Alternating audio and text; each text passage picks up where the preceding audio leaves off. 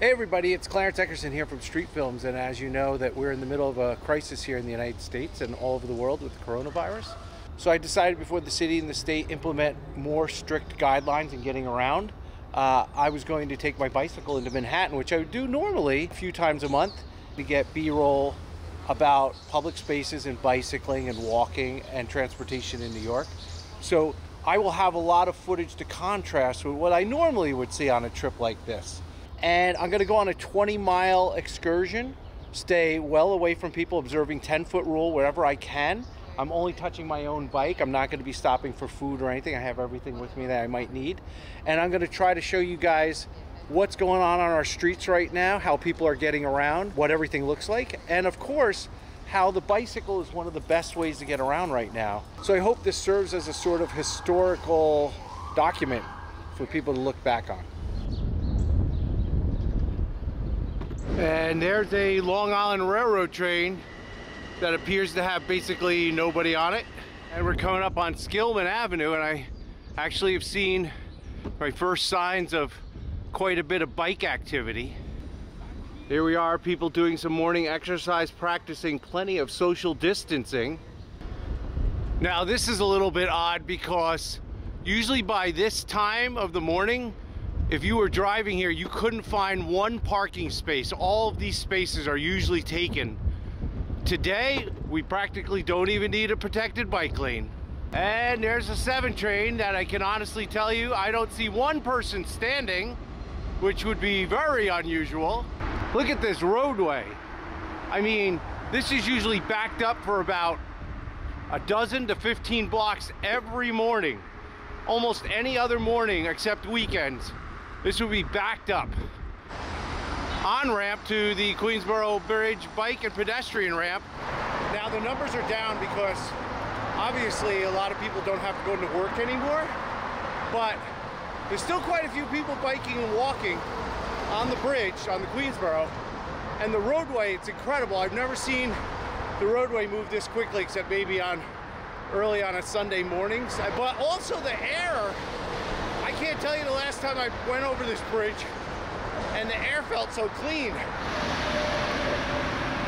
Very few drivers on the FDR today. Here comes the Roosevelt Island tram, and as you can see, almost nobody on that tram. That's very few people for one of their trams. Crosstown bike lane here on 55th seems to be pretty clear, probably because of the abundance of parking spaces due to not so many people being out in their cars. I think I've gone all the way from 2nd Avenue to what will be Broadway up here without having a car in the bike lane. There's some toilet paper. Toilet paper! Park Avenue. Park Avenue, of course, what it looks like during summer streets is quite different. You could almost do a summer streets right now based upon the number of cars are here. We are all, of course, want some hope. We want some hope, and we don't want to be afraid of anyone, but you know, we got to practice our 6 to 10 feet of separation, sadly. Heading to Times Square next.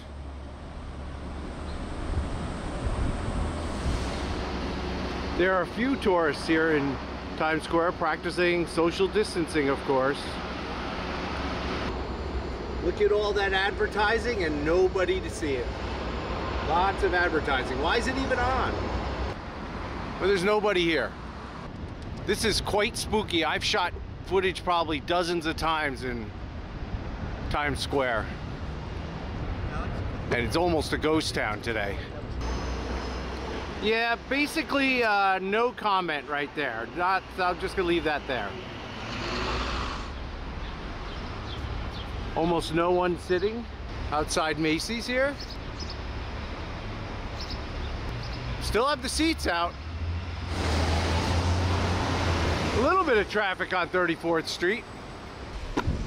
This section of Broadway has not one car driving on it, but I can count 6 bicycles. That's a pretty good ratio, 6 to 0. Lots and lots of deliveries everywhere you look.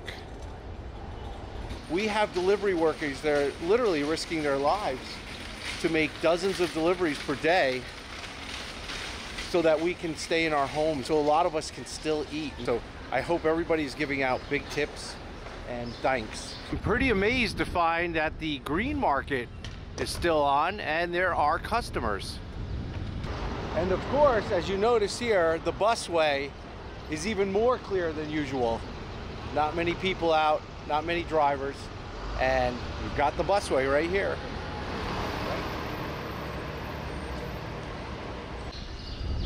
This bike lane is often problematic, but today nobody's blocking the 13th Street bike lane.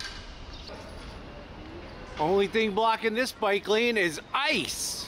A lot of speed on the avenues in Manhattan today where there is traffic.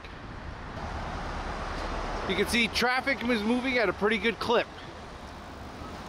People waiting outside Trader Joe's because they're obviously limiting the number of people that can go in at a time. Over here I rode once with Mark Gorton during his typical rush hour commute, and it was filled by people and bikes. Today, a few bikes. So as I expected, Central Park is a little more populated than most places because people are out here, they got to get their exercise. Most people seem to be maintaining that social distance, even if they're running with a friend or a loved one. So, you know, still get out there and get their exercise. I am today. I'm just out here with my camera getting my exercise, staying away from people as much as possible.